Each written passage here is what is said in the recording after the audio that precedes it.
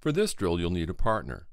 If you don't have a partner, then you can modify the drill simulation by envisioning a partner in front of you while practicing the move on air.